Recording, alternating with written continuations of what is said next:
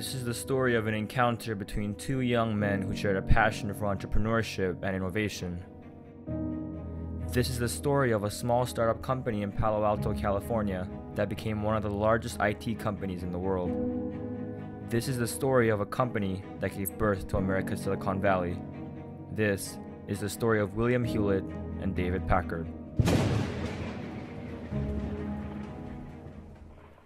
Born in Ann Arbor, Michigan on May 20th, 1913, William Hewlett and his family moved to San Francisco after his father was offered a faculty position at Stanford Medical School. Suffering from severe dyslexia, Hewlett had a very unsuccessful early academic career, as he had a hard time with written assignments. On the other hand, his illness led him to develop exceptional memorization and logical skills that made him excel in areas of mathematics and science.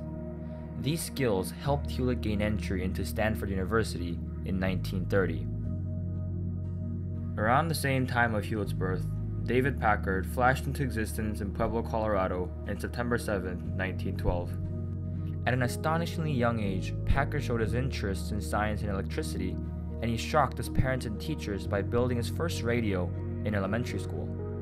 After graduating from a local public high school, Packard enrolled as an electrical engineering student at Stanford the same year as Hewlett. At Stanford, Hewlett and Packard pursued their interests in science and engineering, and coincidentally both enrolled in Stanford's highly acclaimed electronics class, which at the time was known as radio engineering. There, the two young men met each other for the first time. Both avid doorsmen with an insatiable fascination for electronics, the two quickly became friends, spending many weekends camping and fishing in the wilds of the Colorado mountains. Eventually, the two friends enrolled together in the undergraduate engineering classes taught by Professor Fred Terman, who was a renowned engineering professor at Stanford. One day, Terman suggested to his two brightest students the idea of one day starting their own company, and Hewlett and Packard agreed.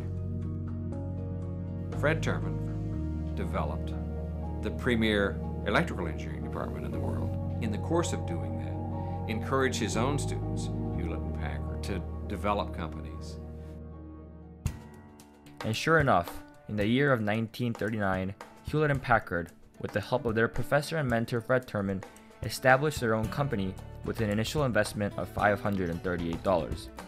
And after the famous coin toss to decide whether the company would be called Hewlett-Packard or Packard-Hewlett, HP was born in a one-car garage behind Packard's Palo Alto house. HP는 빌 휴렛과 데이비드 패카드라고 하는 두 스탠퍼드 동창생이 1938년에 설립한 회사입니다. 지금 일반인들이 알고 있는 실리콘밸리, IT의 상징이라고 하는 실리콘밸리가 HP가 처음으로 회사를 만든 그곳이기 때문에 HP가 실질적으로 실리콘밸리의 1호 기업이라고 여러분들 이해하시면 되겠습니다. After founding HP, Hewlett and Packard started to explore the area in which engineering, science, and business came together. The two friends spent hours every day trying to come up with innovative products to sell, and came across their first major invention in the winter of 1939 when they created an audio oscillator, which they named the HP 200A. Audio oscillators were devices that generated one frequency of sound at a time and could be used for a variety of things, mainly for testing sound equipment. However, they were extremely complex, expensive, and prone to distortion. To fix this problem, Hewlett had invented an audio oscillator that utilized a small light bulb to maintain a nearly constant output of sound and frequency. This innovation revolutionized the audio oscillator industry, and HP was able to produce their oscillators at a remarkable price of $54.40, when the average price of an oscillator was $600. Soon after the release of the HP 200A, Hewlett and Packard struck gold when Walt Disney recognized the huge benefits of their product and gave HP its first big purchase with an order of 8 audio oscillators to be used in its newest film, Fantasia. What got Hewlett-Packard really going was the first big order, and that came from Walt Disney for the movie Fantasia. Furthermore, with the outbreak of World War II in 1939 and America's entry in 1941, the US government developed a heavy demand for HP's audio oscillators, which were needed to test military equipment. What began as a trickle of orders turned into a stream, then a flood, which boosted company sales to nearly $1 million by the year 1943. By the end of the war, HP had grown into a sizable company recognized throughout the US with new manufacturing plants and more than 200 employees. Even after this initial success, Hewlett and Packard continued to explore the possibilities of innovation. In 1971, Hewlett and Packard challenged their co-workers to create a pocket-sized scientific calculator. Bill challenged his engineers to build this thing and make it the size of his shirt pocket. That was kind of a, oh my God, I don't think we can possibly do that. By the year 1972, however, the engineers at HP, with the help of Hewlett and Packard, had succeeded and presented to their bosses the HP-35. Despite its high cost, the HP-35 turned out to be so popular that HP couldn't make them fast enough. By this time, HP sales were skyrocketing, and the company has certainly become the next biggest IT company in America. But as their history shows us, Hewlett and Packard were not only explorers of innovation, but also explorers of new styles of company management that revolutionized how companies were run in the late 20th century. The norm of company management at the time was one of extreme rigidity and strictness. Bosses kept a tight watch on their employees, and basic elements of trust and autonomy were rarely found inside the office. Seeing no room for creativity and innovation under such a harsh system, Hewlett and Packard wished to create an optimal work environment where employees could freely voice their opinions without fear of being punished. And at the end of their search, the HP way was born, which encompassed the unique ways in which HP was run and managed. The first aspect of the HP way was a company management style pioneered by Hewlett and Packard called management by walking around. Under this type of management, the boss would simply wander around the office and answer any questions or concerns from the employees. Furthermore, the employers would give their ultimate trust and autonomy to their employees to finish their tasks.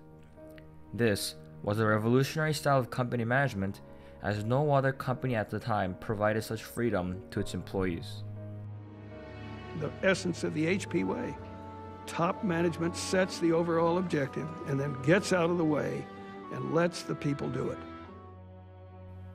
If the first aspect of the HP way was providing employees with freedom and autonomy to complete their tasks, the second aspect was to facilitate the exchange of ideas and words within the HP empire at all levels of the company structure. To achieve this, Hewlett and Packard implemented the open door policy, which included many initiatives like no walls or doors in offices, addressing everyone by their first names, and regular parties for employees to socialize with each other and their bosses. Such policies, combined with Hewlett and Packard's genuine respect for employees, turned HP into more of a family than a company. And within the HP family, all employees were willing to speak their minds, and everyone, including the managers and CEOs, were as willing to hear everyone's voices. I believe it's very important that people have some part in making the decisions that they're going to be involved with.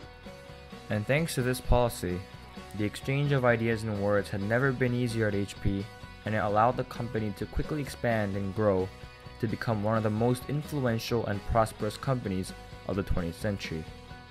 And as HP globalized, it became recognized worldwide as a company that truly respects its employees, and numerous companies and corporations around the world, ranging from Samsung to Apple, adopted the HP way. HP is known to almost be the best employer in the early days, and it has a very strong culture, as in the trust on the employee is very high. What had started out as a promise between two Stanford colleagues to create their own startup led to the creation of a $100 billion company.